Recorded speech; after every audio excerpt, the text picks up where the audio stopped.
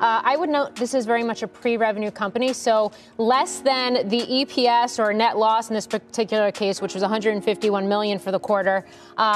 Less than those numbers of top line and bottom line. What's really in focus is cash position, which, according to the company, remains strong with cash and cash equivalents, marketable securities of $980 million as of December 31st, so down ever so slightly from where we ended 2022. The big thing and the focus here, because it is pre-revenue, is the space tourism business and when commercial service is actually going to launch. Michael Colglazier, the CEO of Virgin Galactic, saying in this release that they are still on track to launch commercial service in the second quarter of 2023, and that enhancements to both the mothership, VMS Eve, which did a second flight yesterday, and VSS Unity, the actual rocket ship, are complete. So they are continuing on that path towards commercial service. You can see those shares are unchanged right now.